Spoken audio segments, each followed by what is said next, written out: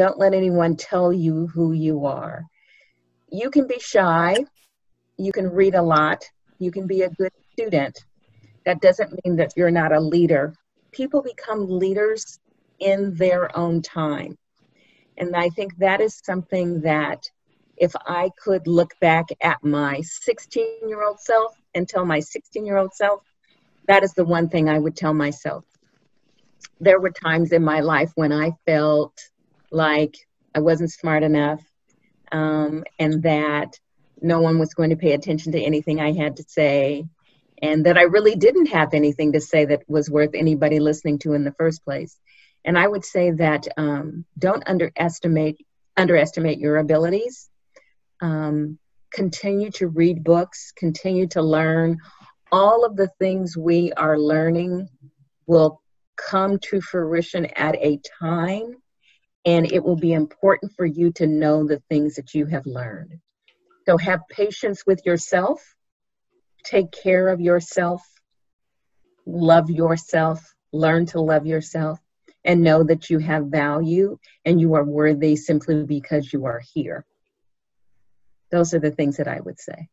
In the times that we're living in and what's going on in the world right now, a lot of us have to change what we've wanted to do or plans that we've made, and we've had to, accommodate our schedule to what has been going on and to be flexible with whatever we're doing. And I was wondering if you had any advice for us on how we can be flexible or more flexible with how we do things during this time. Well, first I want to congratulate you for finishing out your school year this year, which I know for some of you may have been, graduating, maybe going from middle school to high school, whatever it is that you have accomplished during this end of COVID. I want to say congratulations. I don't know if I would have been able to keep up with my studies and still do things in community during COVID. If I was your age, I might have been that person who just wanted to stay inside and not do anything. So I congratulate those of you who have gotten out and who are doing things.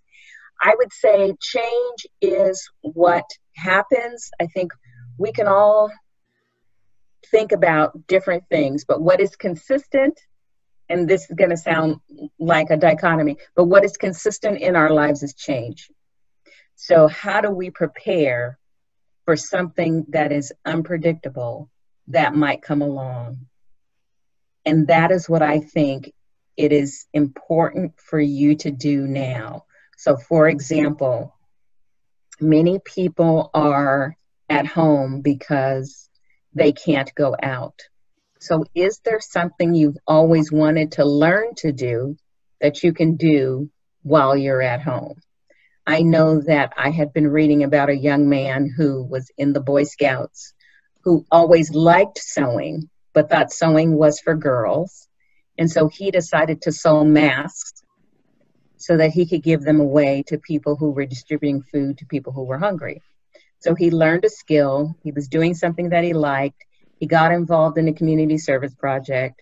He got to know more people in the community. So think about this time when you thought you wanted to do something different as a time to figure out what you can do. For just one other person, is there an older person in your community who might just need to have somebody knock on the door and see if they need anything? I think all of those things stop us from being self-focused and help us to focus on other people in our community, and they bring change because we are introducing ourselves to people who we may not know, and we may start to do things that we never thought we were going to do. And so that flexibility is really important in your life. Something that us leaders struggle with is distractions in our life that can come from peers or social media, or in our day-to-day lives, just anything around us that distracts us from our purpose or our goals. Do you have any advice on how to overcome distractions in our lives?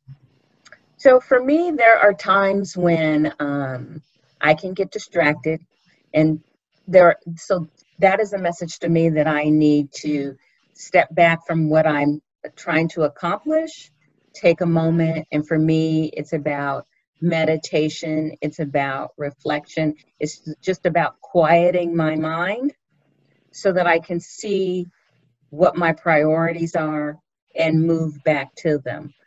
Sometimes that could be as easy as getting up and taking a walk around the block and then coming back and doing the thing that I had intended to do in the first place. But when I find when I can be easily distracted, it is because I am not focusing, because I don't understand what the purpose is of whatever it is that I'm doing. So walking away from it, just taking that walk around the block, or, you know, getting up and sitting on the floor and meditating for a little bit can help me refocus on why I decided to do whatever it was I am supposed to do in the first place, and why it's important to get that thing done. But I think even as an adult, we can get distracted and we can procrastinate.